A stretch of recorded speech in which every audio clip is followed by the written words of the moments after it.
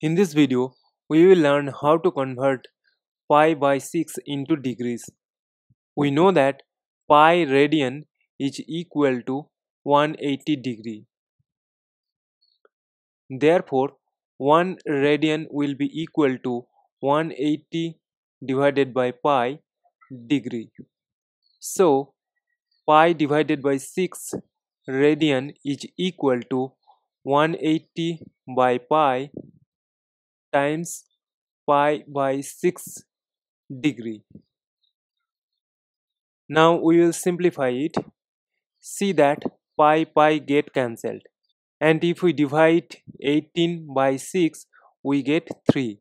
And here we have 0. So we need to put 0 here. So this is equal to 30 degree. So finally we get pi by 6 radian is equal to 30 degree.